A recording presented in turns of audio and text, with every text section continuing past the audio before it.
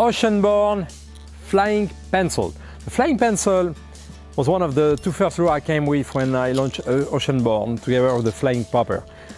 That's a 160mm long bait. It comes in a range of models. We have a floating, a sinking, my favorite, the SLD, super long distance. It comes also in the special. The special basically have a swivel and a single hook in the back.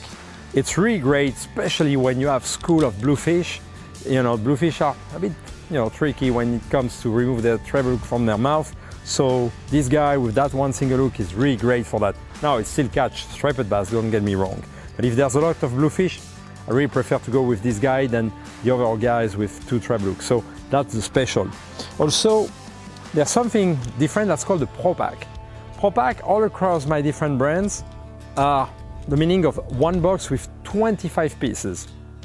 So the angler can buy the 25 piece or the retailer can buy and sell them one by one. The benefit is you have a lure that is already put together. The body is put together. There's no paint. There are the eyes in that case.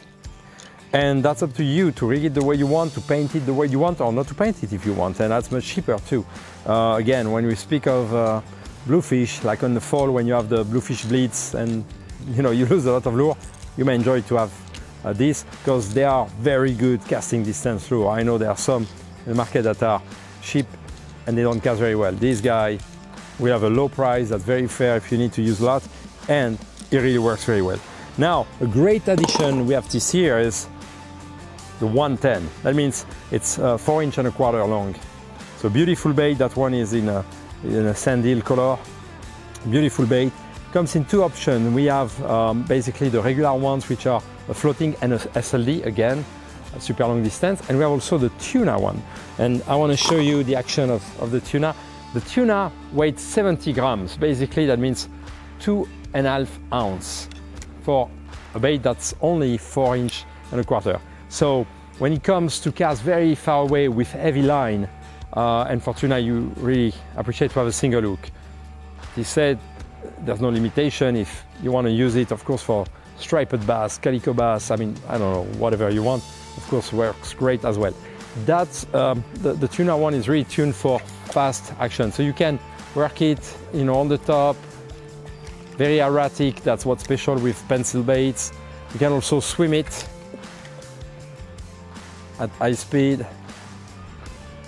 And basically, like the SLD, you can jig it. So it's a great bait for jigging. Well, the tank is kind of shallow. Yeah, you can jig this bait. So you can go from using it on the top to let it sink, fish it deeper. And you can also, by the way, last thing, walk the dog with this. Very easily. 4 1/4 inch long, 2.5 ounces. That's the tuna rocket model of the flying pencil. Have fun.